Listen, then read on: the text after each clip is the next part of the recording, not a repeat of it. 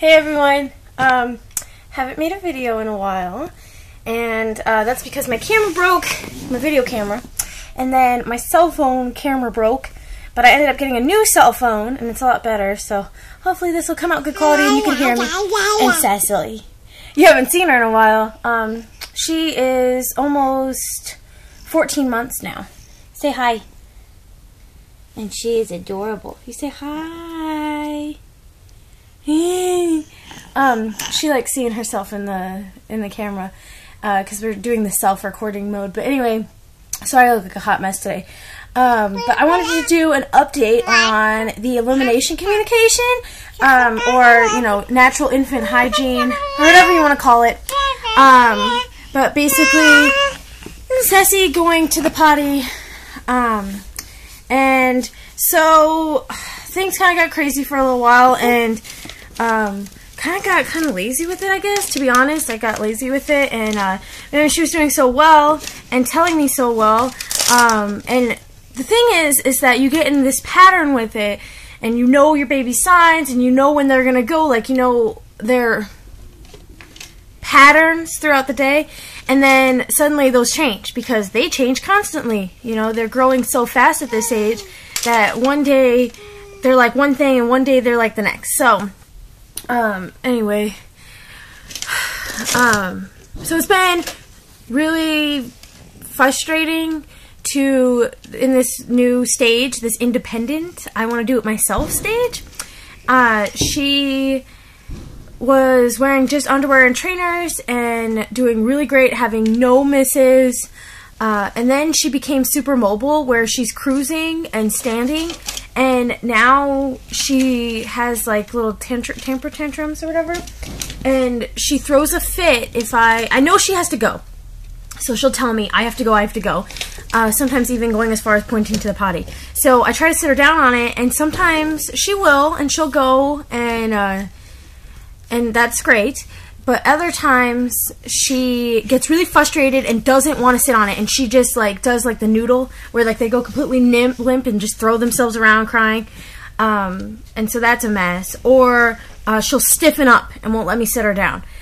So what ends up happening is she will refuse to go on there. So, and refuse to put, like, she refuses to wear diapers. She won't do it. She hates them. I mean, who would like that, though? Who would like pee or poop sitting next to them? Anyway, so she will, what happens is, this is what she wants to do. She wants to lay down completely flat on her stomach on the ground.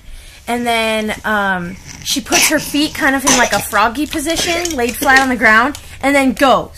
So it gets like all over herself, and I mean, she'll poop this way too. And I'm like, I don't understand why she wants to go like that. I mean, I understand that sitting is, she is talking up a storm over here. Hopefully you can hear me.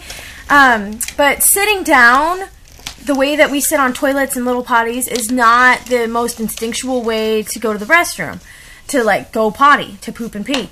Especially pooping. And so I think that it just feels so wrong to her that she doesn't want to do that. So I'm trying to figure out a way that she can squat standing, or see if standing in a certain way, like maybe over the potty or something, would work better for her, and she would be happier doing that. Hi, Ceci. But I don't know. So just trying to figure that out right now. Kind of frustrated. I can take her to the big potty, but the toddler kind of uses that as a way to get into things. So, because he knows that she'll be sitting in there on the potty for a while. And if I bring him in there with me, he messes with her. So, I'm just trying to figure out what works. I thought about getting a taller potty, so she's not as sunk down into it. But it seems like with the little potty, she's in a more squatting position. So I don't understand why she would be.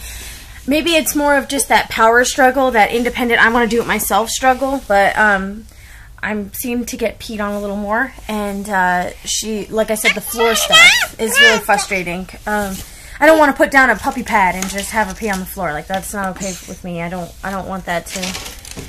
So, anyway, we're just in a transition period trying to figure that out. But she does wear trainers and underwear most of the time. Sometimes I put her in her diaper when we're going out because she will refuse to use the toilets while we're out.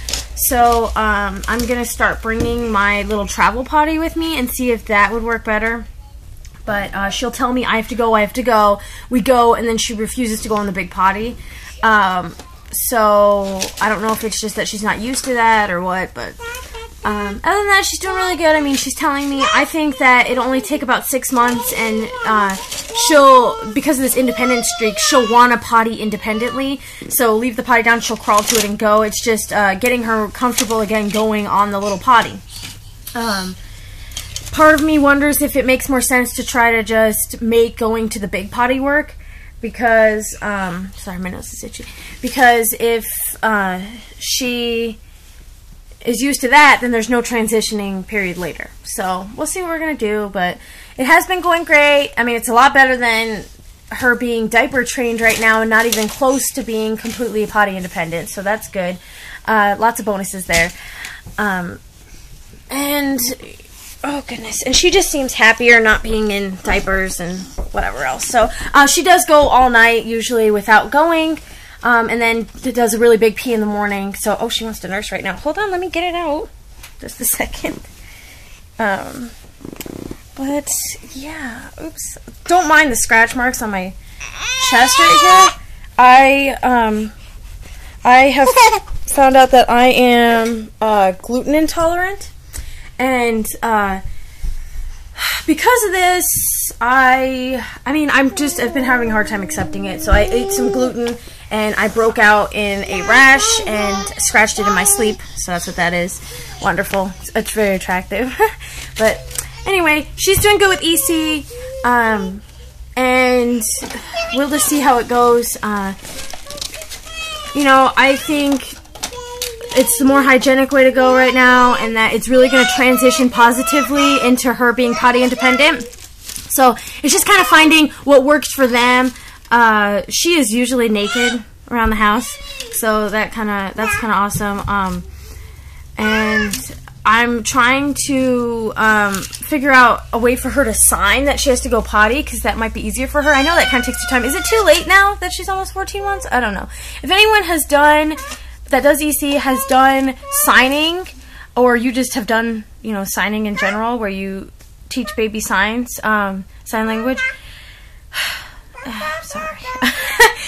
Just let me know, and if you have any tips or what to use for that, or how to get started with that, or if it's too late for that, just let me know, because I think signing would be very good for her, because she seems frustrated that she can't fully express herself. She's only babbling right now, so, and I'm kind of, as she's getting closer to walking, she stands, she's taken first steps, but she's not really interested in walking yet, but I'm sure it'll be soon. I wonder if her focusing on the walking is what's preventing her from fully focusing on pottying right now. So I wonder if when she's made that transition and is comfortable, things will change. When she can walk to the potty, all of that. So we will see what happens. I will update about what happens.